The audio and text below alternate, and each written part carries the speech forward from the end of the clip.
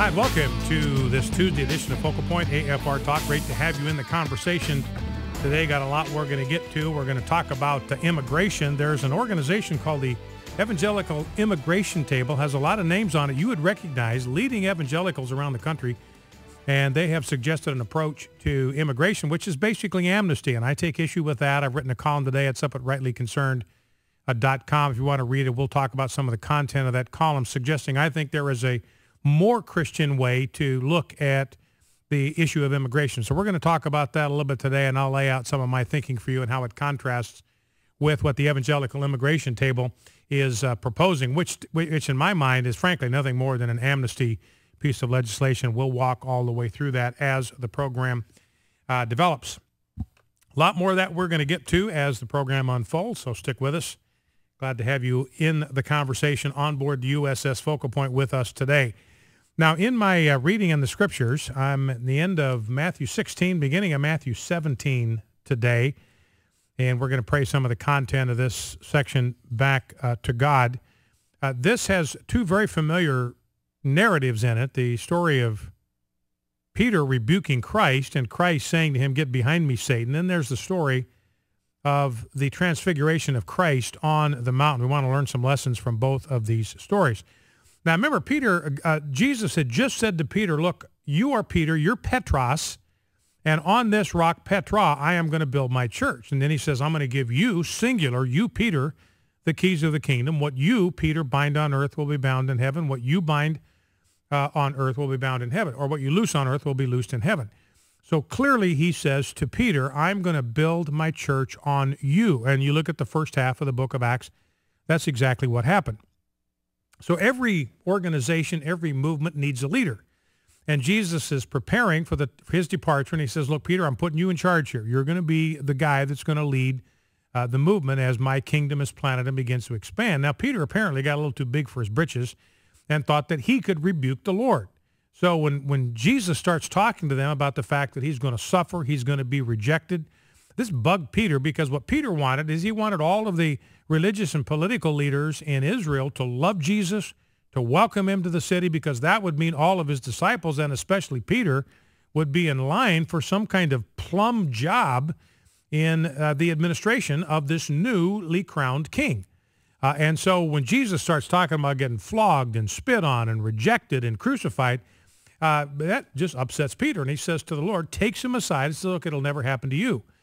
Now, Jesus knew where this thought had come from. And here's the important thing. And so he says, the first thing he says to Peter, "Get behind me, Satan." In other words, Satan was speaking through Peter at that point. One of the things we need to be aware of is that Satan cannot read our minds, but he can project his thoughts into our minds. That's why we have to examine the credentials of every single thought that presents itself to our minds and is asking for admittance. We have to challenge the credentials of every single thought, because Satan has the power to project his thoughts into our mind. Now, he can do it directly when we're just kind of idly thinking, and he'll pop some thought into our head. He can do it through friends. He can do it through the media. He can do it through entertainment. He can do it through politicians. He can do it through teachers. He has a lot of different ways. Remember, the whole world lies under the control of the evil one, John says. So we have to be constantly screening the thoughts that come into our mind. So Jesus realized that this thought was not Peter's. It had come into his mind from Satan. So he begins by rebuking Satan. He sees Satan standing right next to Peter, feeding these thoughts into Peter's mind. He says, "Get behind me. I want you to get out of town."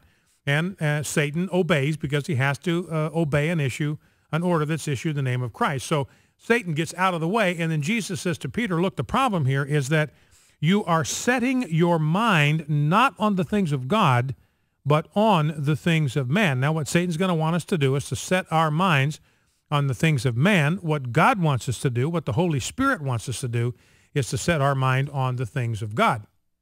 And here's what Jesus says are the things of God. "If anyone would come after me, let him deny himself and take up his cross and follow me. For whoever would save his life will lose it, but whoever loses his life for my sake will find it. For what will it profit a man if he gains the whole world and forfeits his life, or literally his soul? Or what will a man give in return for his soul? So what Jesus wants us to understand, if we're talking about the things of God, what it involves is death to self. We pick up our cross. You saw a guy carrying a cross. He was on his way to die. So you become a follower of Christ, then one of the things that has to die is self-will. Our life no longer now becomes about doing what we want, getting our way, pursuing our will. It now becomes a matter of doing the thing that Jesus Christ is asking us and directing us to do. And it's going to be risky. That's why Jesus says, if you lose your life for my sake, there will be times when you follow Christ where it's going to feel like you are putting every single thing on the line. Everything that matters to you, everything that's important to you, everything that's valuable to you, you're putting all of that on the line because you're following Christ. Now, what Jesus says, that's going to happen. It's going to feel like you are losing your life, but that is how you find it. If, on the other hand, you decide not to follow the will of Christ, you don't pick up your cross, you decide you're going to save your life, you're going to do the things that you want to do, you're going to find out that you will forfeit your life. You will lose everything. So Jesus says it's worth the risk. Now, I won't take time to go into this, but at the end of this section, Jesus says there are some of you who are standing here who will not taste death until they see the Son of Man coming in his kingdom. A lot of people do not know what Jesus is talking about. A lot of speculation, but I think the answer is very clear because the very next episode is the Transfiguration.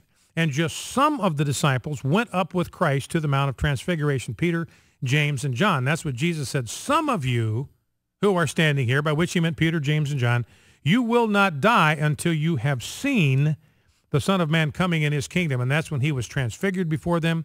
Face became dazzling white. His clothes became radiant, blindingly white. The voice comes from heaven. This is my beloved Son. Remember, he's talking to Moses and Elijah. The voice comes from heaven. This is my beloved Son. Listen to him.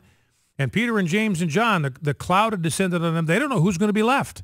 Who is the beloved Son they're supposed to listen to? The crowd clears. Moses and Elijah are gone, and there standing by himself is Jesus Christ, identified by God the Father as his beloved Son. Well, let's go to prayer. Lord Jesus, we affirm that you are the Son of God and that the Father loves you and is well pleased with you. We pray that you will reveal yourself in your glory to every man, woman, and child in our city and nation so that they all may come to recognize that you are the beloved Son of God and learn to listen to your voice. I pray this day for myself, for my family, for the listening audience of Focal Point and AFR Talk, for President Obama and all our elected officials, for every man, woman, and child in the United States. And I pray that you will make us aware of how easily Satan can project his thoughts into our minds as he did with Peter. May we not be ignorant of the devil's schemes so that we can reject his lies when they present themselves to our minds and so keep ourselves from being a stumbling block to you and your plans or to others. Please help us to set our minds on the things of God and not the things of men. I pray that we will learn to deny ourselves and take up our cross and follow you. May we be willing to lose our life for you so that we may find it. Remind us that whoever wants to save his life will lose it in the end.